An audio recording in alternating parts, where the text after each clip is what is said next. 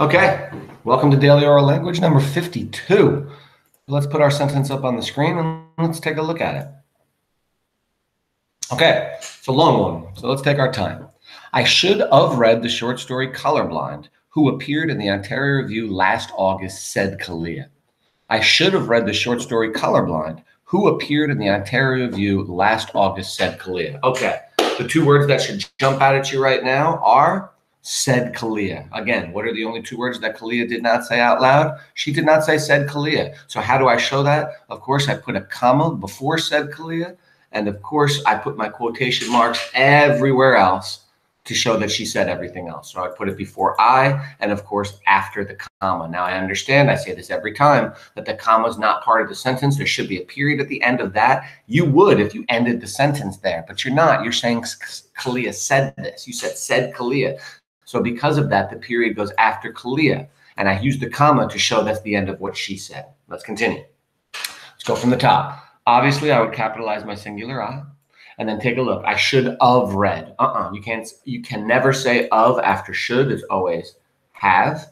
And of course, if you want to, you could do apostrophe. I'll put it over here. Apostrophe VE. As long as you're not doing OF. Should have. I should have read or should have. You choose which one you want. I should have read the short story Colorblind. Okay, so we have a short story. What do we do to the titles of short stories? We put them in quotation marks. Well, first thing we'll do is capitalize it. We know that. Let's also fix the word blind. And then, of course, a short story gets put in quotation marks because short things that were took a very little time to make or little time for us to read, we put in quotation marks, but we have a problem. That problem is that this sentence is already inside two quotation marks. So I've told you this before. How do we quote a short story or a short poem inside a quoted sentence? Of course, we single quote it. And that shows us that it's within quotes, but we don't double quote within double quotes because then it would mess up and people wouldn't understand where did they stop talking. So that's why we single quote it. So let's continue. I should have story Colorblind. Ooh, notice I have a pause after blind, who appeared in the Ontario Review last August. So where does that comma go? It goes inside that singular quote mark because even though it's not part of the title, it is still part of this sentence. So let's continue. I should have read the short story Colorblind, comma, quote, who appeared. Now, time out. Can I say who appeared? No, because we're talking about a short story. And short stories they're not people. So we wouldn't say who. It would be which appeared. Of course, you can use another word, begins with a T. You could say that appeared, but of course, I like which better. So let's continue. I should have read the short story Colorblind, comma, which appeared in the Ontario Review. Take a look at appeared. There's two things wrong with it.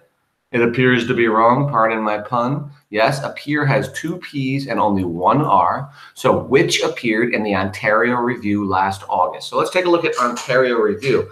Now, since it's a short story and it appeared in this thing called the Ontario Review, that tells me that the Ontario Review is a magazine, right? Or a pamphlet or a booklet or some kind of maybe even a textbook or something like that. But since it has articles within it, then it's longer. So that we would, first of all, we capitalize it. And second of all, because it's longer, we are going to underline it, just like you would underline the title of a newspaper, but the articles within it, we would put in quotes. The same thing now for this magazine. So, which appeared in the Ontario Review last August. Take a look. There are two things wrong with August. One, it needs to be capitalized. And August, even though it sounds like August, it's really August. By the way, does anybody know where we got the name August from? It's from Augustus Caesar. Anybody cares?